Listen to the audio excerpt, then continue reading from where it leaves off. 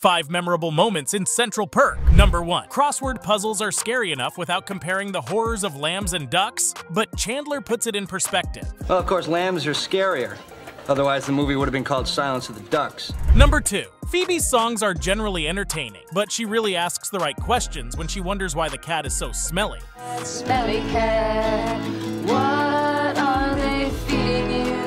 Number 3. While Joey is very protective of his food, Ross loses it when his precious sandwich is eaten, and he really tries to get everyone to understand. Someone ate the only good thing going on in my life. Number 4. Rachel generally likes it when someone is there to recognize her accomplishments, but when no one else is there, Ganther tries to come through for her. I did it all by myself, and there's nobody to hug. Number 5. Joey and Chandler are the perfect definition of good friends, but them questioning it with hideous bracelets in the coffee shop just wraps up their dynamic. I pity the fool who puts on my jewelry. I do.